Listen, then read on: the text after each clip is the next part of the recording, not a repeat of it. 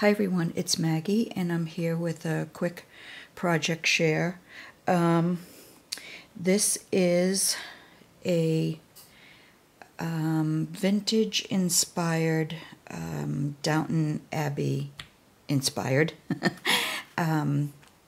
necklace choker type of piece that I put together for Lynn, who's Lynn Vaughn's 2 on YouTube, and a while back she had a Downton Abbey challenge, and I wasn't able to get something done in time for her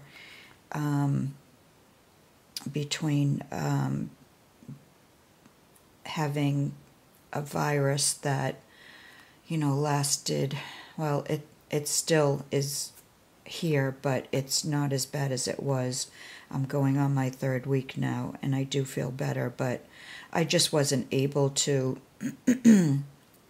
get to it, along with some other commitments that I had that were due before the challenge or by the challenge. So anyways, I am still sending this to Lynn because I didn't make it, you know, specifically for the challenge. That's not why I, it's nice to, you know, have challenges, but, and win prizes, but that's not why I do it.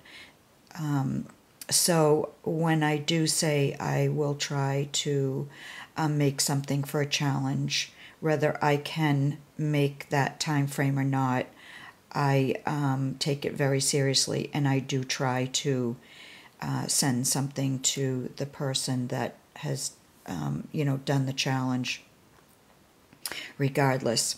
So this is late, but it is going to Lynn. And as I said, it was a Downton Abbey challenge, something to make inspired by Downton Abbey. I love that show. And I didn't know what to make, but I wanted to make something that I don't think Lynn would, you know, want to wear this. I mean, but if she could, it is wearable. But it was mostly just, I don't think anybody else made one for the challenge, so it was just something different, you know, that she would have that was Downton Abbey inspired. And so let me just show you what I did. This is the choker here, and this is an applique. This part here is an applique that I had in my stash, and I took this flower applique and put that on, and then I added this beautiful cameo, and I added that in, you know, on top of the flower. And then I had one earring left, this earring here, and so I put that to dangle on the bottom. I put flat back pearls, one in the middle here, and then one on each side here.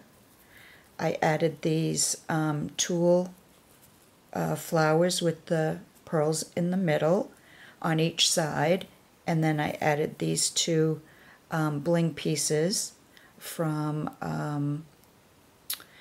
One Little Dreamer. It's a trim that I cut the pieces off. And then on the very tops where I tied it with seam binding to kind of hide it, I added these little satin flowers with the little tiny pearls in the middle. And then I added the seam binding, which you could tie on the back if you did want to wear it.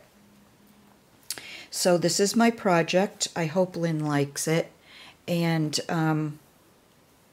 I will be getting it off to her hopefully in the mail tomorrow. But I won't show this video until she receives it. So thanks for watching, everyone. You can let me know what you think if you'd like to leave a comment, and I will see you all soon. Thanks for watching. Bye.